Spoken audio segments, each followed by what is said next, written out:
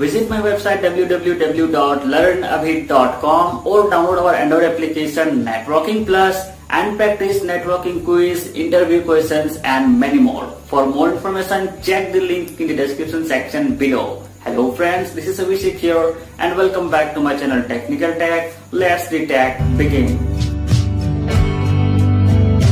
In this video, I am going to show you how to configure SSH in a router with the help of packet tracer. But before that, let's understand what is SSH and what are its functions. See guys, SSH stands for Secure Shell, which uses the port number 22. SSH is just similar to Telnet because as like Telnet, even SSH also allows you to take a remote connection of a device available in a network. But as compared to Telnet, the SSH is more secure because it establishes an encrypted connection.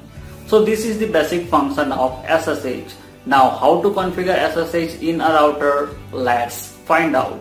In this video I am going to show you the basic SSH configuration. For this reason I have taken the 4 devices, that is one router, one switch and 2 PC which are connected to each other. So let's configure this router now. So as of now, as you can see, I have not done any settings on this particular router. So first of all, let's assign the IP address on this particular port. So this is a first Ethernet port. So let's get into the global configuration mode. Run the command intf0x0 for selecting the first Ethernet port. And let's add the IP address here as 10.0.0.1. Enter the subnet mask, which is 255.0.0.0. Hit enter. Run the command no cert to enable this port. Done. Now let's exit from here and get into the global configuration mode again. Now see guys, we have successfully added the IP address.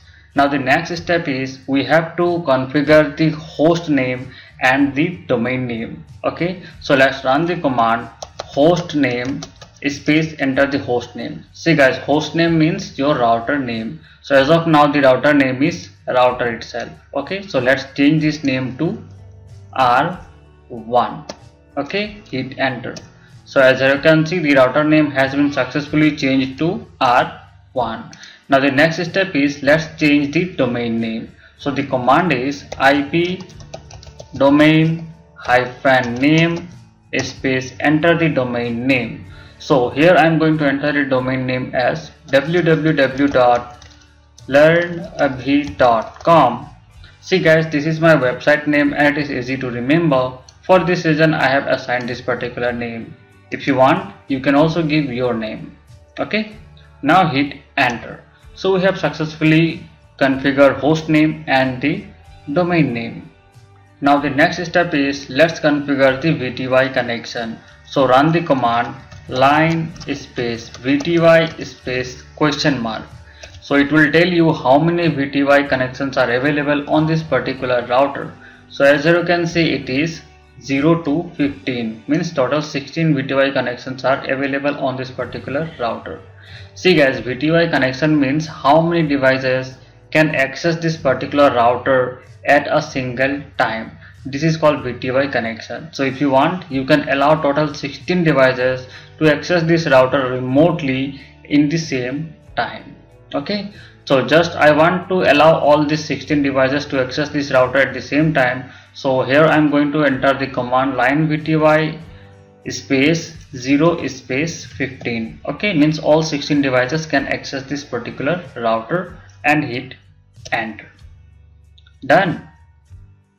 Now run the command login space local, hit enter, and now it's time to enable the SSH connection. So for this, run the command transport space input space SSH and hit enter. So we have successfully enabled SSH on this particular router. Now let's exit from here. Now the next step is we have to generate a RSA key, okay, which is used for encryption purpose. So for this, run the command crypto space key space generate space RSA and hit enter. So as you can see, we have successfully generated the RSA key, and this RSA key includes your host name and your domain name. Got it? So for this reason, it is highly recommended before configuring SSH, you must configure the host name and the domain name, because it is going to include on your RSA key name. Got it? Now see, once you generate the RSA, it is going to ask you the number of bits in the modules. So the more number of bits you will give here means your connection will be more secure. So the number you can give in the range of 360 to 2048. So between this you can give any number. So for example, I'm going to give the number as 1024 and hit enter. So guys, we have successfully configured the SSH on this particular router.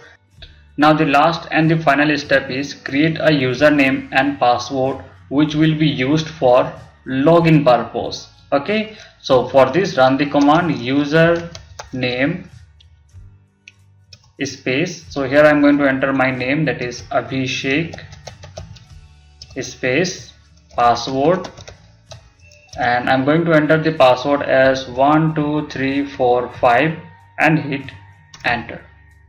So we have successfully created a username and the password. Now let's get back to the computer and let's find out whether these PCs are able to access this router via SSH connection or not. So I'm going to select the PC number 1.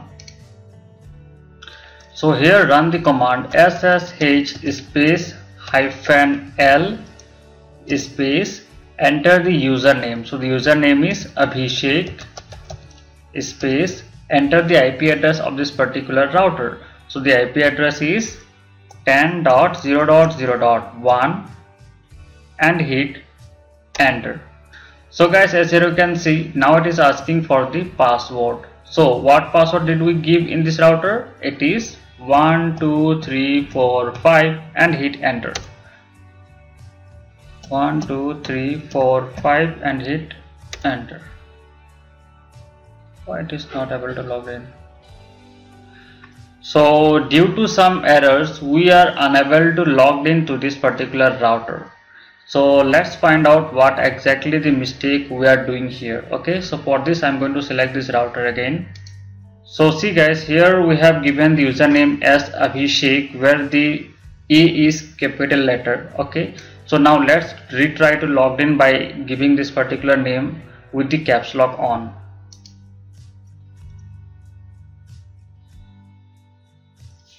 SSH-L space Abhishek space 10.0.0.1 hit enter.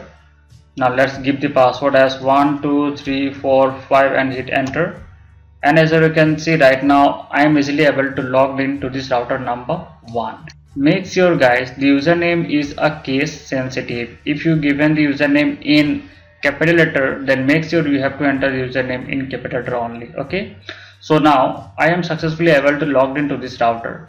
So let's run the command show interface, hit enter.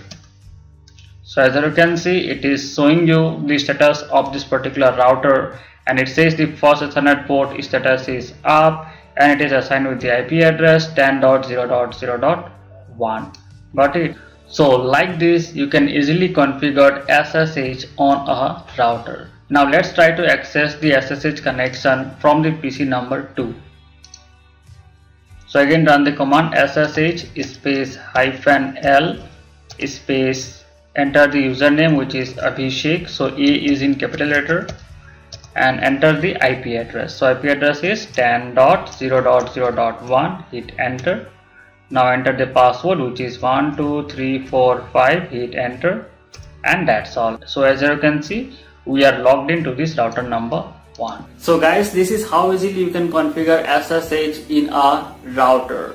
So guys, hope you have enjoyed watching this video. Then please like, share and leave your valuable feedback in the comment section below. And if you want to take a note of all this important command, you can directly take a note from my website www.learnabhi.com or from my Android application Networking Plus All the important links are given in the description section below.